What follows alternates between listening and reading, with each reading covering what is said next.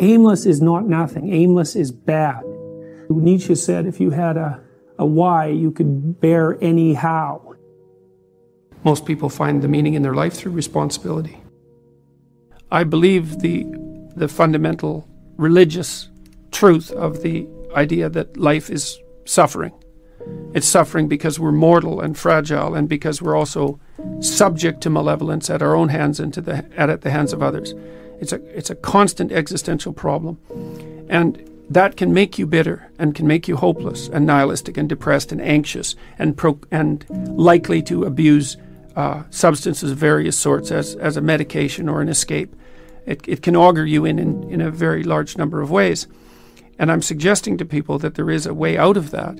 And the way out is to confront that forthrightly and to adopt responsibility in your own life and to try to make the world a better place, and that it's necessary to do that. And that if you don't do that, that things go badly. I think the deck is stacked against everyone to some degree because life is very difficult and we all die. But some people do have it harder than others. And all of us have it very hard at some times in our lives. It's like, well, what's the alternative? You take responsibility for that and try to struggle uphill, because the alternative makes everything worse. Find something in your life that's so worthwhile doing that the fact that you're going to suffer is justifiable. Yeah, life's rough, no doubt about it. And if good luck comes your way, then you should be grateful for it. And if happiness manages to manifest itself, you should be grateful for that too. So then you might ask yourself, well, what's the best antidote to the discomfort of life? And you might say, well, it's comfort. And I suppose that's what you act out when you swaddle a baby. But a better antidote is something like to suffering than the mere absence of suffering. So not than the mere absence of suffering. So not to say that the mere absence of suffering, that's not nothing. I've been a psychotherapist for 20 years. I've seen things you can't imagine. Horror shows that you can't fathom, and people who have been hurt in so many ways, so many dimensions. It's like, should they be bitter? Should they be resentful? Should they become violent? These things don't help. They have to struggle uphill despite their excess burden. And it's responsibility, not guilt. It's the female crucifixion. And that's exemplified best in, well, the best portrayal of that I've seen is Michelangelo's Pieta. You know, it's a statue of Mary, and she has Christ's body on her, as an adult, on her lap, and he's broken and destroyed, and she's displaying that. And that's the bravery of a mother, to allow that to happen. But not only that, to facilitate it. Where you go, kid. Where you go. Well, why? It's dangerous out there. It's like, yeah, no kidding. It's more dangerous here if you stay with me, by a lot.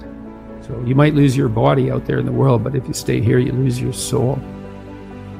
It's a pretty competitive world. There's lots of competition for young men in particular. There's competition for status and limited resources and for the attention of women. And just because you're nice doesn't necessarily mean that you come out particularly well in those competitions.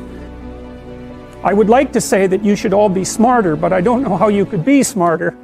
We don't know anything about how to improve intelligence, and I suppose we don't really know anything about how to improve industriousness either, but I can tell you that people who are industrious come up with a strategy for solving the problem that's ahead of them, and then they do whatever they can to stick to the strategy. And so, for example, if you sat down today or tomorrow for a couple of hours, 3 hours, and you filled in a Google Calendar, whatever you happen to use, with a strategy for studying, and a list of when all your assignments are due and all of that, and when you're going to sit down and study, then you won't be in a position where you have to cram for 10 hours a day hopelessly right before, an important exam. It's beautifully put that love is the highest ideal to reach for, and truth is... It's handmaiden. I thought about that for a long time, right? This hierarchy of ideal. And the thing about truth, that bitter truth, let's say, that cynical truth, is it can break the shackles of naivety. And actually, a burnt cynicism is a moral improvement over a blind naivety. Even though one is in some ways positive, but only because it's protected, and the other is bitter.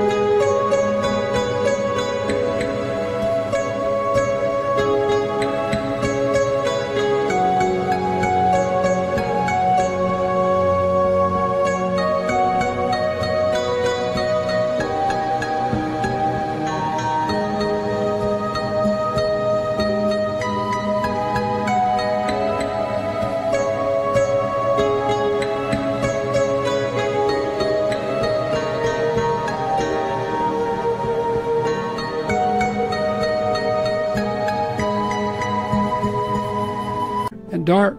It's still better. But you're not done at that point. You're just barely started. I think optimally we exist to have something like a playful adventure, right? We're built for an optimal challenge.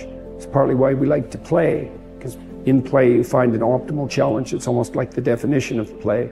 And so if you can organize yourself and the world optimally, then you have adventure, and maybe have the adventure of your life. And if you can do that brilliantly, then you can do it in a spirit of play.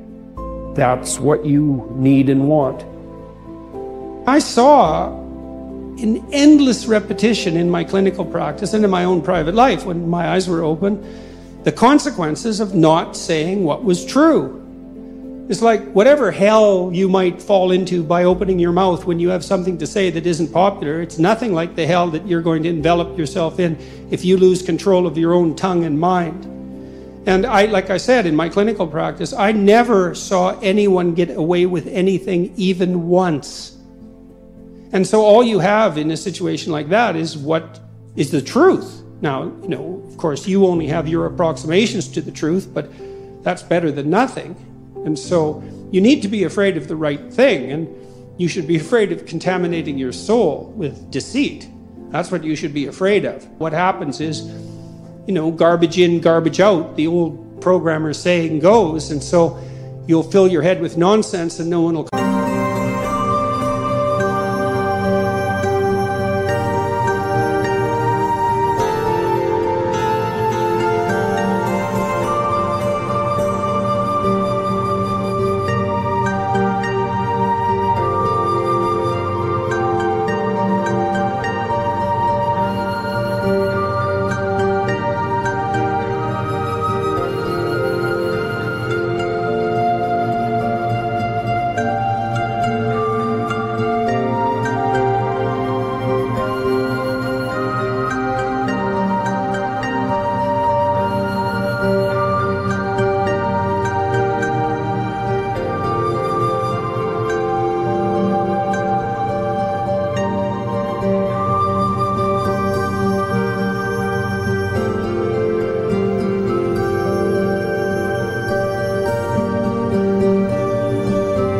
call you on it except you, but you can still that voice if you try hard enough. You just wait until you get in real trouble. One day there'll come a point where you have to make a decision, and the decision is the difference between life and death, or worse, between someone else's life and death, or worse, between health and the suffering that's worse than death. And because you've compromised yourself to such a degree, you will not be able to rely on your judgment, and you will make the mistake you shouldn't make. And then you're done. And that will absolutely happen.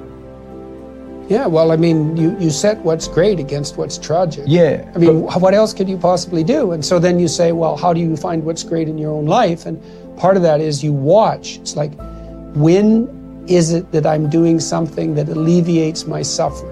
Right? It's you have to ask that question to yourself honestly. One of the things you have them do is say, well, why don't you just watch for a week, watch yourself like you don't know who you are, and just see when you're not quite as miserable.